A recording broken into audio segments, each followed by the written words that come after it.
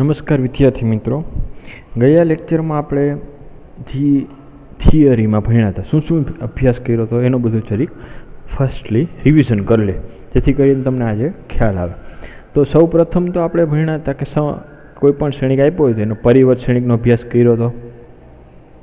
પરિવર્ત શ્રેણિક એટલે કે જો કોઈ પણ શ્રેણિક એ આપેલો હોય બરાબર, તો એની જેટલી કાંઈ પણ હાર હોય એને સ્તંભમાં અને સ્તંભને હારમાં, તો કે આ એ છે તો એનો પરિવર્ત શ્રેણિક 1, 2 અને 3.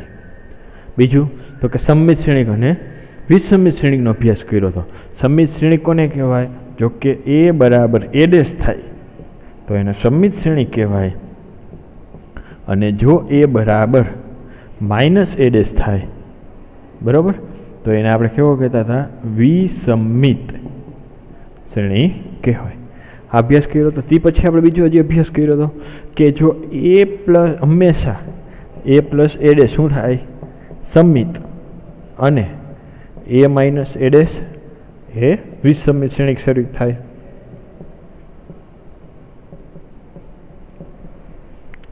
એ ઉપરાંત આપણે કોઈ પણ એક શ્રેણિકને કોઈ પણ એક ચોરસ શ્રેણિક એ આપેલો હોય તો એને એક સરવાળા, એને એક સંમિત શ્રેણિક અને એક વિસંમિત શ્રેણિકના સરવાળા તરીકે આપણે રજીસ્ટર કરી આપણે લખી શકાય. તો એના માટે આપણે જોયું તો આવી રીતે કરતા હતા કે 1/2 એ પ્લસ એ ડેશ,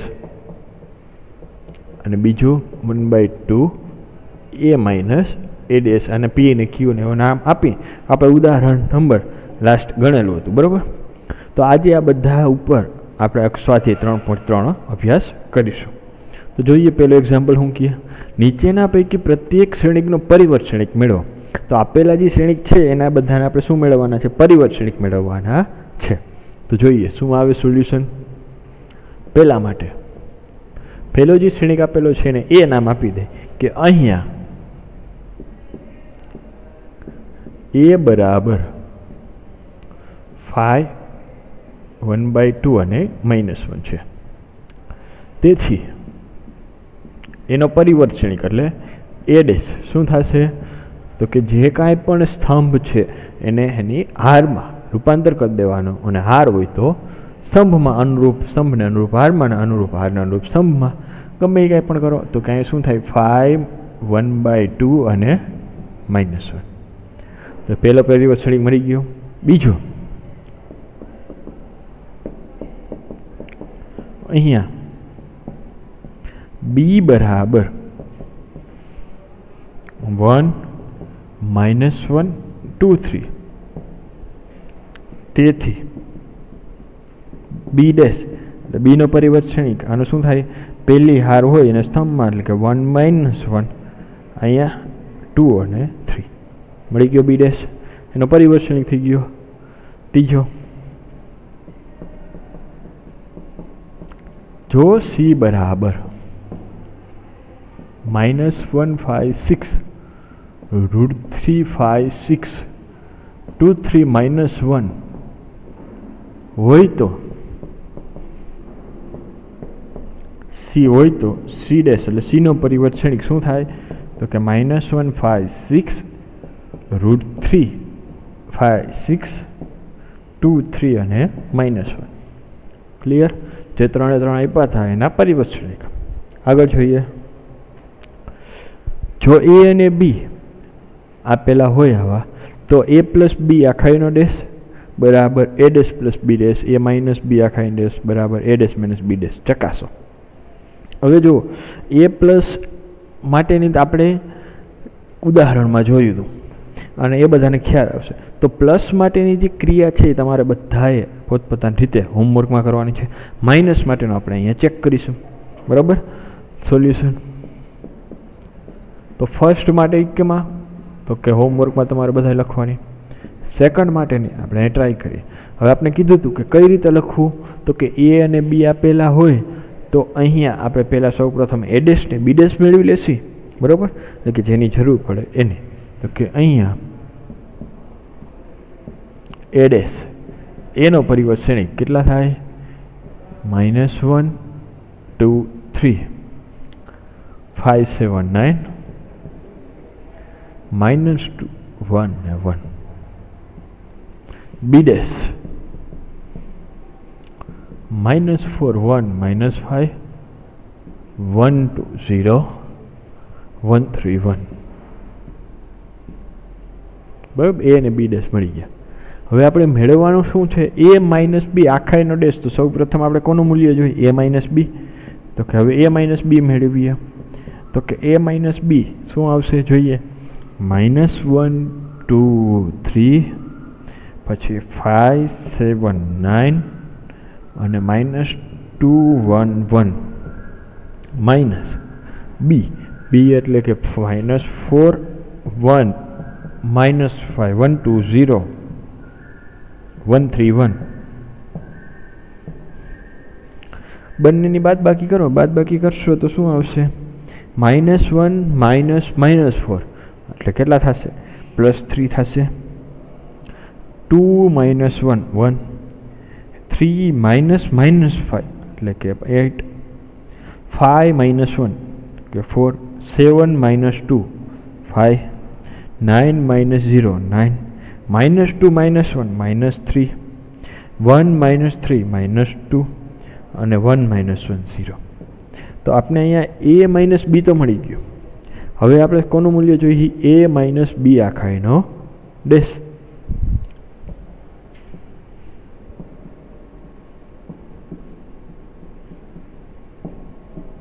એટલે કે a માઇનસ બીનો પરિવર્તણિક. તો a માઇનસ બીનો પરિવર્તણિક મેળવશું શું આવશે 3 1 8 4 5 9 અને -3 -2 અને 0. તો a માઇનસ બી એનો પરિવર્તણિક આપણે મળી ગયો. હવે તો કે રાઈટ હેન્ડ સાઈડ આપણે જોઈએ a dash minus B dash. તો કે a ડેશ ને બી ડેશના મૂલ્ય આપણી પાસે છે એના પરિવર્તણિક મેળવશું.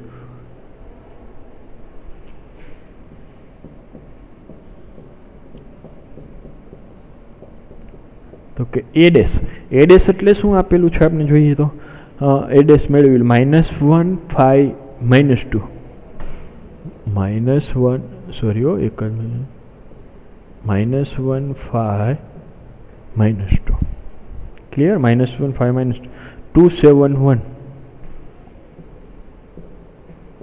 અને 3 શું હતું 3 9 1 બરાબર. આ a ડેશ મળી ગયું આપણે. માઇનસ બી ડેશ. તો કે બી ડેશ એટલે -4 1 1 -4 1 1 1 2 3 અને હજી એક હતું -5 0 1 -5 0 ને 1. આ આપણે મળ્યું a dash minus B dash. હવે જોઈએ બંનેની બાદબાકી કરી તો શું આન્સર આવશે તો કે -1 -4 કેટલા મળશે 3 5 -1 4 -2 -1 -3 2 -1 1 7 -2 5 1 -3 -2 3 -8 પછી a + 8 9 -0 9 ને 1 -1 0. તો મતલબ કે આપણે મળ્યો 3 4 -3. જો અહીંયા 3 4 અહીંયા જો a માઇનસ બી ડેશ એ જ મળ્યો 3 4 -3 1 5 -2 અને 8 0 9 8 0 9 અને 2 નંબર આપી દો અને આને 1 નંબર આપી દો. તો આપણે એવું લખીએ કે પરિણામ નંબર 1 અને 2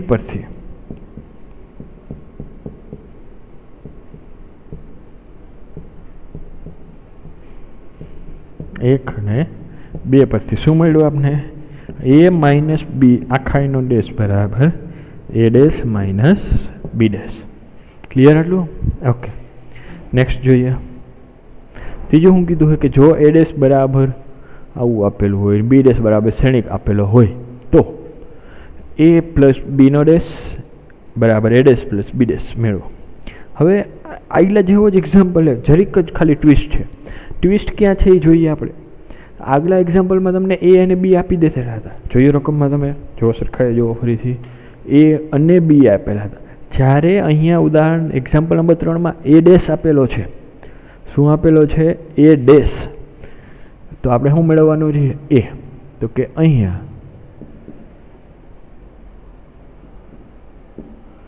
બરાબર आपने ख्याल है ए डैश नो ऊपर थी આપણે એ મેળવવું હોય તો એ જે ડેશ હોય એનો પાછો ડેશ કરી નાખી તો કે એ ડેશ નો ડેશ બરાબર એ પરથી શું કરશી આપણે એ ડેશ નો ડેશ કરી નાખી તો કે એ બરાબર એ ડેશ નો ડેશ બરાબર શું થાય તો કે આનો ટ્રાન્સપોઝ કરી નાખો તો કે 3 4 -1 2 0 ને 1 મળી ગયો એટલો એ મળી ગયો અને બીજો આપણે શેની જરૂર પડે બી આપેલો છે તો બી ડેશ મેળવી લ્યો તો કે -1 2 1 અને 1 2 અને 3 બરાબર તો કે એ ડેશ બી ડેશ બધું આપણી પાસે મળી ગયું પહેલું પરિણામ આપણે અહીંયા પ્રૂવ કરશે બરાબર તો કે ફર્સ્ટ અહીંયા a પ્લસ બી હવે a પ્લસ બી આખાઈનો ડેશ જોઈએ પહેલાં તો a પ્લસ બી જોશે ને આપણે તો કે a પ્લસ બી લખો a પ્લસ બી લખવામાં ભૂલથી જો આ જી છે એનો લખી નાખતા એ a ડેશ છે એ કયો તો કે આપણે અહીંયા મેળવો હોય તો કે શું છે 3 -1 0 4 2 ને 1 પ્લસ બી એટલે -1 2 1 1 2 અને 3 બંનેનો સરવાળો કરો બંનેનો સરવાળો કરશો શું આવશે 3 + -1 એટલે કે 3 - 1 એટલે કે 2 -1 + 2 એટલે કે 1 0 + 1 એટલે કે 1 4 + 1 5 4 4 આપણે શું મળ્યું a પ્લસ બી આપણે શું જોઈએ છે a plus B no dash તો કે હવે a પ્લસ બી એનો આખાઈનો ડેશ તો કે આ જે a પ્લસ બી મળ્યો એનો પરિવર્તનિક મતલબ કે 2 1 1 અને 5 4 4 a પ્લસ બી ડેશ આપણે મળી ગયું લેફ્ટ હેન્ડ સાઈડ મળી ગઈ અને આપણે સ્ટાર કહી દઈએ હવે રાઈટ હેન્ડ સાઈડમાં a dash plus B dash છે તો કે હવે a ડેશ પ્લસ બી ડેશનું મૂલ્ય મેળવી a ડેશ એટલે કે હવે કયું લેવાનું તો કે રકમમાં આપેલું છે a ડેશ ઈ તો કે 3 -1 0 4 2 1 પ્લસ બી ડેશ એટલે કે આપણે અહીં મેળવેલો છે જો અહીંયા રહ્યો -1 1 2 2 1 3 બંનેનો શું કરવાનો સરવાળો તો કે સરવાળો કરો 3 + -1 એટલે કે 2 4 + 1 5 -1 + 2 1 2 + 2 4 0 + 1 1 1 + 3 4 તો મતલબ કે પરિણામ નંબર સ્ટાર અને ડબલ સ્ટાર જે હતા બે કેવા આવ્યા સરખા આવ્યા તો કે અહીંયા સ્ટાર અને ડબલ સ્ટાર પરથી a plus B dash આખાઈનો dash = a dash plus B dash clear આટલું ઓકે જે આમ સેકન્ડ છે માઇનસ વાળો એ શેમાં હોમવર્કમાં બરાબર તમારે એના માટે બધું શું ખાલી ગોળવવાનું રહેશે જો અહીંયા સુધી કમ્પ્લીટ થઈ ગયું અહીંયા તમારે 2 નંબર કરી દેવાના અને અહીંયા a - બી ગોતવાના અહીંયા માઇનસ એટલે એને રૂપમાં એ મળશે એનો તમારે પરિવર્ત મેળવી લેવાનો પછી અહીં a dash minus B dash મેળવી લેવાનો આવડી જશે કમ્પ્લીટ ઓકે નેક્સ્ટ જોઈએ જો a ડેશ બરાબર આપેલું છે કંઈક અને બી બરાબર આપેલું છે તો a + 2b આખાઈનો ડેશ મેળવો હવે બે રીતે એક્ઝામ્પલ થાય બરાબર આપણે એક ઇઝી રીત હમણાં આપણે જોયું a ડેશ હોય તો એના ઉપરથી a મેળવી લઈએ અને બી આપેલો તો એને 2 વડે ગુણ નાખી બેનો સરવાળો કરી અને ટ્રાન્સપોઝ બરાબર સીધી સાદી રીત આ જ આપણે આનો ઉપયોગ કરશે બીજી કઈ રીતે તો કે a + b ડેશ હોય એનો પછી ડેશ કરી a ડેશ + b ડેશ કરો ને એ રીતે ગણાય ટ્રાય કરવી હોય તો મારી હોમવર્કમાં તમારી રીતે ટ્રાય કરજો અલગ તો કે અહીંયા a ડેશનો ડેશ બરાબર a તો કે અહીં આપણે લખી આવું a બરાબર a ડેશનો ડેશ એટલે કે એ જે આપેલો છે એનો પરિવર્ત શ્રેણિક, આનો પરિવર્ત શ્રેણિક કરશો એટલે શું આવશે -2 3 1 ને 2 બરાબર. એ મળી ગયો કારણ કે જો આપેલો છે એ શું આપેલું છે એ ડેશ આપેલો અને બી આપેલો છે. હવે આપણે જોઈએ હું a + 2b એનો ડેશ. તો સૌ પ્રથમ આપણે શું મેળવશું a + 2b. તો કે હવે a + 2b મતલબ કે a એટલે -2 1 3 2 પ્લસ 2 ઇન્ટુ b. તો કે b એટલે -1 0 1 ને 2. ઓકે, પહેલાં 2 વડે ગુણાશે આખું, તો 2 વડે ગુણી નાખો. તો કે -2 1 3 2 પ્લસ -2 0 2 4 2 ઇન્ટુ 2 એટલે 4. બંનેનો સરવાળો કરો. -2 પ્લસ માઇનસ માઇનસ એટલે -2 કેટલા થયા -4. 1 + 0 1 3 + 2 5 2 + 4 એટલે 6. તો આ શું મળ્યું આપણે a + 2b મળ્યા. પરંતુ આપણે મેળવવાનું શું છે a + 2b નો ડેશ. તો કે હવે a + 2b એનો પરિવર્ત શ્રેણિક એનો ડેશ બરાબર શું મળશે -4 1 5 6. આ શું આપણો જવાબ મળી ગયો. કમ્પ્લીટ. ઓકે, નેક્સ્ટ જોઈએ. જો એ આપેલ શ્રેણિક a અને b માટે ચકાસો કે ab' બરાબર b' a'. હવે આ ટાઈપનું ઉદાહરણ આપણે જોયેલું હતું.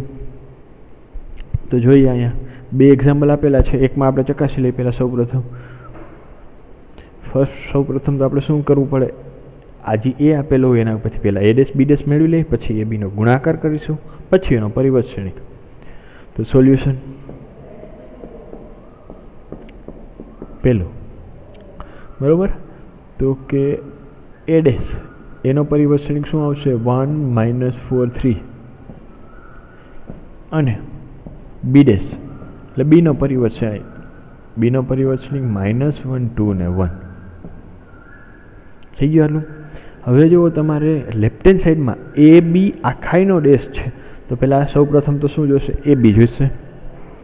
તો કે અહીંયા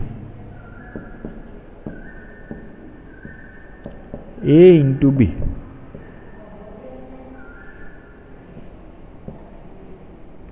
એટલે કે 1 - 4 3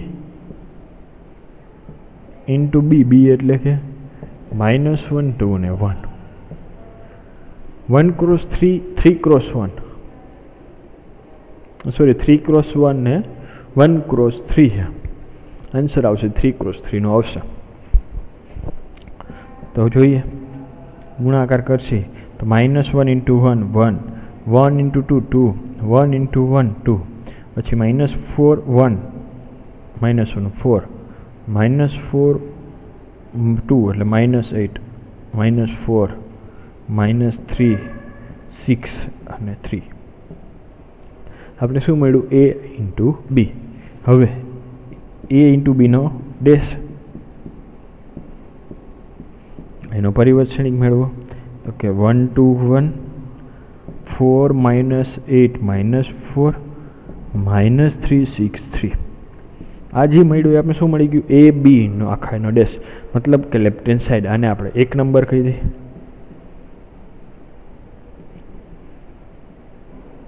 હવે રાઈટ હેન્ડ સાઈડ માટે રાઈટ હેન્ડ સાઈડમાં શું જોઈએ b' × a'. આપણી પાસે હવે a' છે અને b' છે, ખાલી બંનેને શું કરવાનો ગુણાકાર કરવાનો. તો કે હવે b' × a'. b' એટલે -1 2 1 ઇન્ટુ a'. a' એટલે કે 1 - 4 ને 3. બંનેનો ગુણાકાર કરતા જશે તો શું આવશે -1 × 1 -1 -1 ઇન્ટુ -4 એટલે કે 4 -3 2 -8 6 1 -4 ને 3. તો જુઓ પરિણામ નંબર આને 1 આપ્યું હતું ને આને હવે 2 આપી દઈ બરાબર. તો 1 અને 2 પરથી જો બંનેની રાઈટ હેન્ડ સાઈડ છે સરખી જ છે, 1 - 4 - 3 એક જ મિનિટ સોરી માઇનસ છે એટલે -1 આવશે અહીંયા ઓકે -1 4 -3 2 -8 6 1 -4 3 બંને સેમ આવી ગયા ઓકે તો કે 1 અને 2 પરથી તો કે અહીંયા 1 અને 2 પરથી AB' is equal to B' A' એટલે કે A નો B પર A અને B હોય એને બંનેનો પરિવર્ત કરી ગુણાકાર કરીને પરિવર્ત કરી કે પહેલાં બીનો પરિવર્ત કરી લઈને એનો પરિવર્ત કરી પછી એનો ગુણાકાર કરી તો જવાબ આપણે કેવો આવે સરખો જ મળે પહેલો થઈ ગયો સેમ આ જ રીતે બીજો આપેલો છે એ હોમવર્કમાં એક જ પ્રકારની મેથડ છે બરાબર જ્યાં જ્યાં ખાલી નંબર આપણે બદલે એટલે ગુણાકાર તમારો ચેન્જ થશે આગળ જોઈએ શું કીધું છે કે જો એ બરાબર એક શ્રેણિક આપેલો છે કોસ ને સાઇન આલ્ફા આપેલું છે હોય તો ચકાસો કે A' બરાબર A થાય તો સૌ પ્રથમ આપણે શું કરીશું અહીંયા A' મેળવીશું સોલ્યુશન આ હોમવર્કમાં એટલા માટે આપીએ કે એ બાને થોડીક તમારે પ્રેક્ટિસ થાય બરાબર બીજો કાંઈ ઇન્ટરેસ્ટ નથી હોમવર્ક આપવાનું ચેપ્ટર પૂરું કરવું એવું કાંઈ નહીં તમને સમજાઈ જાય અને તમને કાંઈ પણ ડાઉટ હોય તો એ તમે લખી રાખજો બરાબર પછી આપણે જ્યારે મળશી લેક્ચરમાં ત્યારે તમને એ ડાઉટ સોલ્વ કરાવી દઈશું ઓકે જો એ બરાબર આપેલું તો કે પહેલા માટે વાત કરી કે અહીંયા અને હોમવર્કમાં આપણા બધા એક્ઝામ્પલ હોય યા સાવ ઇઝી જ હોય જેમ કે એક મેથડનો થઈ જ ગયેલો હોય તો બે જ પ્રકારનો બીજો આપણે નવા એક્ઝામ્પલ એક હોમવર્કમાં આપતા જ નથી કે અહીંયા A' એટલે કે આ એનો પરિવર્ત શ્રેણિક એનો પરિવર્ત શ્રેણિક લખાવો જોઈએ શું આવે તો કે cos alpha sine alpha minus sine alpha cos alpha હવે શું કરવાનું કીધું ચકાસવાનું A' ઇન્ટુ A બરાબર I થાય હવે I એટલે બધાને ખ્યાલ હશે I એટલે એકમ શ્રેણી હવે એકમ શ્રેણી એટલે તો કે 1 0 0 1 જો બે કક્ષાનો હોય તો ત્રણ કક્ષાનો હોય તો 1 0 0 0 1 0 0 0 1 આગળ જોઈએ તો કે હવે હું ચેક કરવાનું છે A' ઇન્ટુ A તો બંનેનો ગુણાકાર કરીએ તો કે A' એટલે cos alpha minus sine alpha sine alpha cos alpha into A એટલે cos alpha sine alpha minus sine alpha cos alpha આગળ આ બંનેનો ગુણાકાર કરવાનો શ્રેણિકમાં કઈ રીતે થાય તો કે પહેલી રો પહેલો સ્તંભ તો cos into cos cos square alpha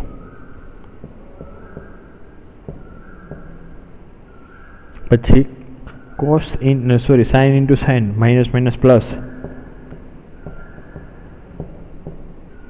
પછી આગળ cos alpha sine alpha minus sine alpha cos alpha અહીંયા sine alpha into cos alpha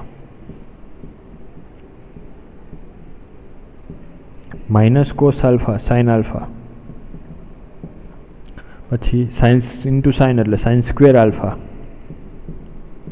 plus cos square alpha હવે જુઓ sine square alpha plus cos square alpha બહુ ચવાઈ ગયેલું સૂત્ર થઈ ગયું આપણે બહુ અત્યાર સુધી ઘણી વાર આવ્યું છે sine square alpha plus cos square alpha કેટલા થાય 1 અહીંયા જુઓ આ plus sine alpha cos alpha minus sine alpha cos alpha બે કેન્સલ અહીંયા કેટલા આવ્યા 0 અહીંયા એવું plus sine alpha cos alpha minus sine alpha cos alpha એટલે અહીંયા 0 ફરી પાછું ચવાઈ ગયેલું equation sine square alpha plus cos square alpha 1 તો જે આપણે જોતું હતું 1 0 0 1 એટલે કે એકમ શ્રેણિક જે આપણે જોતો હતો એકમ શ્રેણિક મળી ગયો તો A' into A is equal to શું થાય I આપણો એકમ શ્રેણિક તો લખી નાખો A' is equal to A is equal to I okay હવે જુઓ સેમ જ્યાં સાઇન કોસ આપેલા છે સાઇન કોસ જ છે ખાલી જગ્યા પોઝિશન થોડીક અલગ કરેલી છે તો આવડી જશે બધાને તો બીજો એક્ઝામ્પલ છે આમાં એ હોમવર્કમાં તો આજ કેટલા હોમવર્કમાં આવ્યા તો કે આના 1 પછી 2 3 અને 4. બરાબર, 4 એક્ઝામ્પલ હોમવર્કમાં છે, તમારે ગણવાના છે 6 સુધી. તો આપણે અહીંયા સુધી રાખશે છે 6 લેક્ચર. હવે 7માંથી આપણે નેક્સ્ટ લેક્ચરમાં અભ્યાસ કરીશું. Thank you.